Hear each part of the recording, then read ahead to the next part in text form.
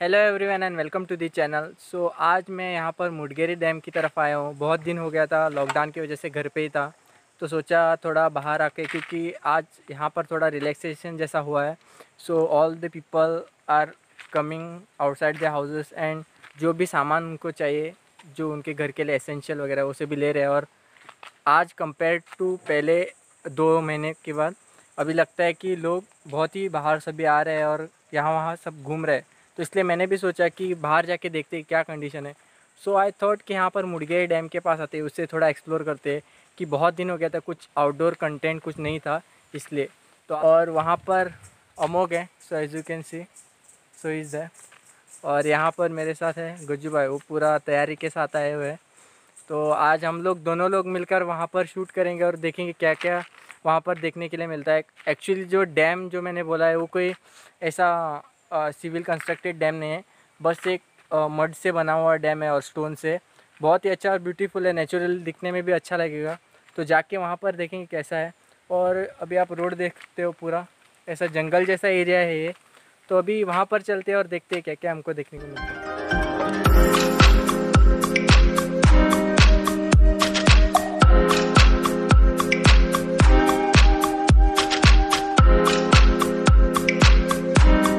जैसे कि आप देख सकते हो अभी, so we have just reached here. सो यही डैम है। तो अभी हम ऊपर जाके देखते हैं कि यहाँ पर पानी कितना है फर्स्ट। अगर पानी है, प्रोबेबली उतना नहीं रहेगा बिकॉज अभी समर सीज़न है। जहाँ पर भी हम वाटर स्पॉट्स पे गए इस टाइम पानी तो बहुत ही कम दिखा है हमें।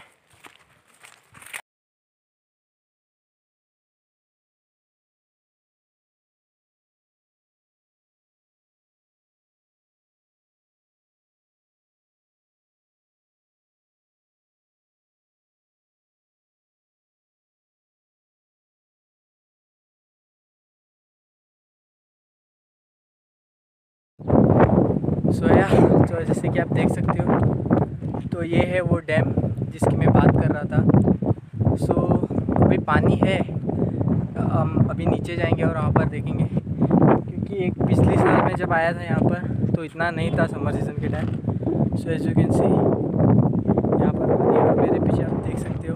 तो अभी हम नीचे जाएंगे और देखेंगे कि कैसा है यहाँ पर पानी वगैरह, कोई फ़िश वगैरह देखने को मिलती है क्या। यहाँ पर आप देख सकते हो, ये एक ऐसा मैकेनिज़्म है, जैसे कि आप देख सकते हो नीचे यहाँ पर जो ये वे है जो पानी का। तो एक्चुअली यहाँ पर होता क्या था कि ये जो रेन वाटर जो यहाँ पर आता था उसको इस डैम में स्टोर करके रखते थे, और उसके बाद थ्रू दिस रूट, इसको नीचे से यहाँ पर उनका रूट है, तो वहाँ के अंदर से इसको पार करके जब विलेजेस लोगों के लिए एग्रीकल्चर करने के लिए उनको जब समर सीज़न के टाइम में पानी चाहिए रहता था, तो वो लोग इस जो डैम का पानी है वो यूज़ करके लेते थे। मैकेनिज्म है जो इन लोगों ने यहाँ पर रखा है, through this they were operating the doors this dams. सो अभी प्रोबेबली यहाँ पर मुझे यहाँ पर जो कंडीशन है वो देख के लगता है कि यहाँ पर अभी इसका डोर वगैरह फंक्शनिंग में नहीं है। सो अभी इससे डायरेक्टली वाटर फ्लो होता रहेगा। और यहाँ पर आप देख सकते हो, वहाँ पर पीछे, वहाँ पर भी और एक डोर है। ट्राई करूँगा कि वहाँ पर भी जाके उस डोर का जो लोकेशन है वो किस तरह से है, मतलब उसका जो पूरा आउटलेट कैसा है मैं वो दिखा दूँगा आपको। तो अभी हम नीचे चलते हैं और नीचे जाके देखते हैं कि कैसा है यहाँ पर। सो जैसे कि आप देख सकते हो, ये जो डैम है वो पूरी तरीके से स्टोन से बनाया हुआ है, ना ही कोई कंक्रीट वगैरह इसमें यूज़ हुआ है। सो यहाँ पर पूरा ऐसे कि देख सकते हो वहाँ पर वहाँ तक ये पूरा जो डैम है वो टोटली इन्होंने पत्थर से कंस्ट्रक्ट किया गया है। और यहाँ पर मैं अभी आपको आगे दिखा देता हूँ, जो मैंने यहाँ पर आपको जो डोर बोला था जिससे वाटर सप्लाई के लिए ओपनिंग किया जाता था, तो वो दिखा देता हूँ मैं आपको। तो जैसे कि आप यहाँ पर देख सकते हो, तो वो रहा वो ऑपरेटिंग मैकेनिज़्म जो मैंने आपको बोला था। तो यहाँ पर मैं अभी खड़ा हुआ था, तो इस बार के थ्रू एयर से उनके, तो उसको रोटेट करके ये जो बार है वो मूव होता होगा, और उसके यूज़ से ये जो डोर है अभी आप जो देख रहे हो, सो ये जो आप डोर देख रहे हो, तो इस डोर को ऊपर खींच लेते थे थ्रू दैट। तो वहाँ पर वो लोग खींच के इस डोर को ऊपर खींच लेते थे, सो दैट यहाँ से ये जो अभी आप पानी देख रहे हो डैम का, वो पूरा यहाँ से फ्लो होके जो भी एग्रीकल्चर के लिए जो पानी के जो सप्लाई किया गया है, जो roots through that it was been supply to all the agriculture fields. तो जैसे कि आप देख सकते हो, मैं यहाँ पर पूरा नीचे आ चुका था, ऑलमोस्ट नियर टू वाटर।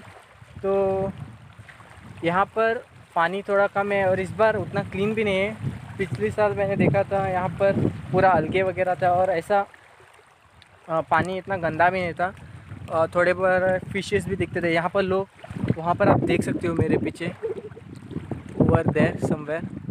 सो वहाँ पर लोग फ़िशिंग करते हैं। यहाँ पर जो फ़िशिंग करने के बाद जो मछली वो लेके अपने घर में पका के खाते हैं। तो जैसे कि आप अभी देख रहे हो, वहाँ पर एक आदमी सो he is been using the fish net to catch the fishes. तो इस तरह से यहाँ से वो लोग मछली पकड़ के अपने घर में ले जाके पका के खाते हैं।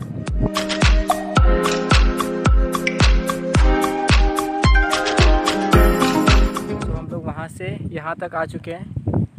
सो जो वहाँ पर से मैं एंड हमें यहाँ पर दिख रहा था, तो हम लोग यहाँ पर भी पहुँच चुके हैं। और जैसे कि आप देख सकते हो, यहाँ पर पूरी मड एरिया है। यहाँ पर जो पानी है इतना तक ही है अभी फ़िलहाल के लिए, लेकिन जब रेनी सीज़न के टाइम यहाँ पर ये जो एरिया हम लोग यहाँ पर वॉक कर रहे हैं, लिटरली वो भी पूरा भर जाता है यहाँ पर। अब पिछले साल तो रेनिंग भी बहुत हो गई थी, सो बहुत बारिश पड़ने की वजह से यहाँ पर जो डैम था उसके जो ऊपर से ओवरफ्लो हो गया था पिछली बार, क्योंकि पिछली बार बहुत सारा रेन पड़ गया, यहाँ पर फ्लड्स वगैरह आ गए थे। तो इसलिए इसका भी पानी बहुत ही ऊपर चला गया था और ओवरफ्लो हो गया था।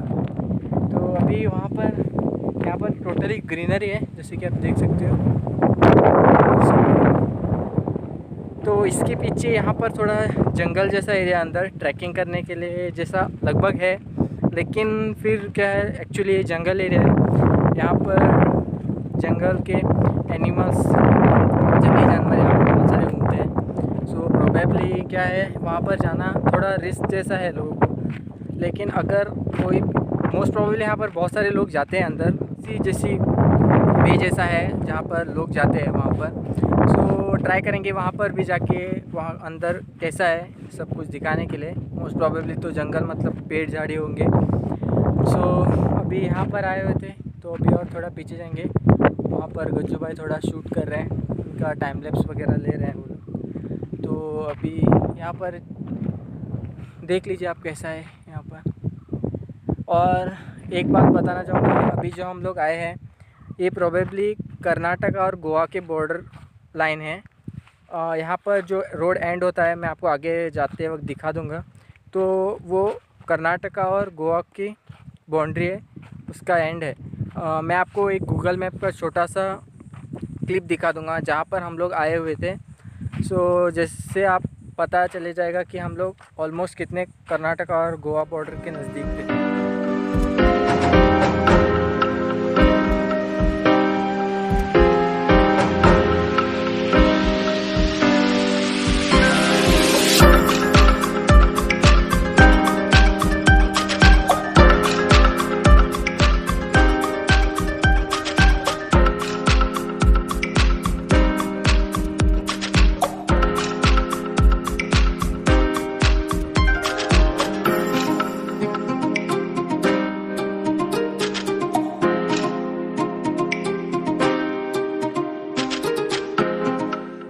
सो जो मैंने यहाँ पर जो जंगल एरिया बोला था वो यही है। So as you can see, यहाँ पर एक मेडिटेशन सेंटर जैसा बोला गया है, लेकिन मैं पिछली बार यहाँ से अंदर गया था, ये वे है। तो इसके अंदर ऑलमोस्ट हाफ मैंने कवर कर चुका था, मैं और मेरे बहुत सारे फ्रेंड्स यहाँ पर आ चुके थे। तो एक्चुअली ये वाइल्ड लाइफ एरिया के अंदर आता है, फॉरेस्ट एरिया के अंदर। सो बेसिकली क्या है कि यहाँ पर बहुत सारे जानवर भी रह सकते हैं। So as you can see, वहाँ पर एक टाइगर का भी बोर्ड लगाया है। सो मैं और अंदर नहीं जाना चाहता हूँ क्योंकि ये प्लेस बहुत ही रिस्की हो सकता है, इसलिए। सो यहाँ बस इतना ही था। और यहाँ पर भी एक रूट है आगे तक, वो एंड हो जाता है वहाँ पर जाके, और कुछ नहीं है वहाँ पर आगे। और ये जो रूट है वो अंदर पूरे जंगल के अंदर रहता है। सो आई होप आपको ये वीडियो पसंद आया होगा। अगर वीडियो पसंद आया तो ज़रूर इसे लाइक कीजिए, शेयर कीजिए और मेरे चैनल को सब्सक्राइब कीजिए। You can also follow me on Instagram, this is my Instagram user ID, and you can also follow me on Twitter, this is my Twitter ID। So thanks for watching this video.